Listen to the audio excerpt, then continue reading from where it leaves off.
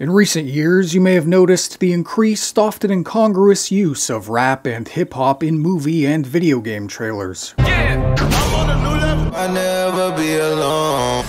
Not while I have breath in my lungs and a blade in my hand. Whether it's ancient Japan or a gothic romance, anything is fair game for a bit of auto-tune. Mostly it's been confined to obvious schlock, but to hear it in Gladiator II from Ridley Scott, I don't know, I guess I wasn't expecting it. Hands on the mausoleum floor. Blood stains the Colosseum door. You see, in the song, he's talking about the Colosseum, and in the movie, you get it. It's like poetry. Honestly, though, who's in charge of the marketing for these movies? The music in every trailer now is either a slowed-down piano version of an older theme, or it's rap, or the music is cut to every beat of the action so that everything goes rat-tat-tat-tat-tat-tat.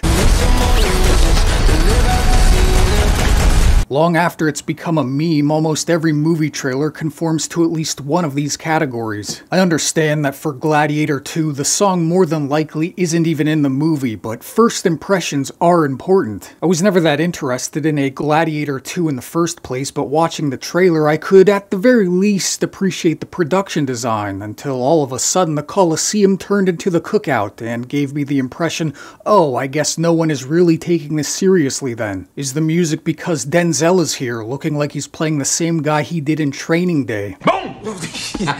That can't be right, can it? That would be weird. Surely Hollywood marketing firms would never be that unscrupulous. More than likely, though, the choice of music for the Gladiator II trailer has less to do with courting any one racial demographic than it does with courting a certain age demographic. It has more to do with where and how the trailer is being broadcast. Where once upon a time, trailers aired before movies and on television, and then later on YouTube, but now they also have to perform on TikTok and Instagram. Now you can try and sell movies to Zoomers with nuked attention spans, some of whom weren't even born at the time of the original film's release, many of whom couldn't care less, but then you of course risk alienating the people most likely to see the film in the first place, that being fans of the original. There seems to be this notion that you can sell something to everyone at once. Movies now have to sell to the old and nostalgic. They have to sell to the young and diverse. They have to sell to China. 9 times out of 10, though, when trying to appeal to everyone, you only end up appealing to no one. The point of this video isn't necessarily to point and laugh at a movie trailer. A trailer isn't necessarily indicative of the quality of a film. Gladiator II could be really good. It could be really bad. It could be something in between. But then again, I think there is some merit to the idea that a one-size-fits-all approach to marketing a film does lead to a one-size-fits-all approach to how they're made. While I never had much interest or expectation for a Gladiator II, I did expect a little bit more. It's ironic that a film about the fall of Rome would so resemble the last flickering embers of the Hollywood empire, fighting a losing battle against video games, social media, and ultimately irrelevance.